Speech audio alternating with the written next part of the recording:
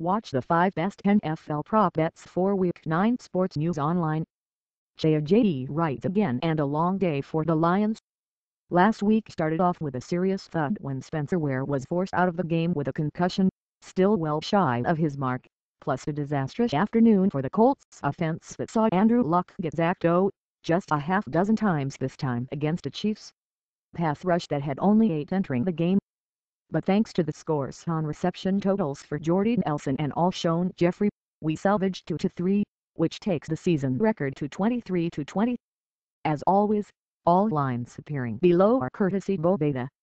Frank Gore rushing yards under 54.5. In Week 6 at Houston, Frank Gore finally broke through on behalf of all Colts running backs with the team's first 100-yard performance since Vic Ballard in 2012. Gore, Andrew Luck and the Colts offensive line have a much tougher challenge on the ground this week against a slightly overrated but still formidable rushing defense at Green Bay. Opposing rushers average only 3.36 yards per carry against the pack, meaning Gore would need about 16 carries and an average performance to exceed the 54.5 total. Gore has averaged just under 16 carries per game so far, and Green Bay is much more susceptible through the air with starting cornerbacks Sam Shields and Damarius Randall on the shelf and safety Micah Hyde shifted to cornerback in their absence. Point is, count on much more Andrew Luck passing than Frank Gore rushing. Aaron Rodgers passing yards over 285.5. That's a good segue to Rodgers, who answered some doubters last week at Atlanta with a 28-38 performance for 246 yards and 4 passing touchdowns. Rodgers has averaged 48 passing attempts over his past 4 games as Green Bay has seemingly embraced a more one-dimensional approach. That said, RB/WR Ty Montgomery, who missed last week's game with an illness, is set to return. In Weeks 7 and 8, when Mike McCarthy used Montgomery in a hybrid role, he collected a total 20 receptions for 164 receiving yards, which helped pad Rodgers' passing stats big time. Rodgers finished with 294 and 326 passing yards in those games. Rodgers' passing outlook is also improved because the Colts will be missing both top cornerback Vontae Davis and top safety Mike Adams. Combined with the Packers' back-end injury woes and the Colts' scoring ability, Rodgers ought to be putting the ball in the air 40-plus times. J.E. rushing yards over 74.5.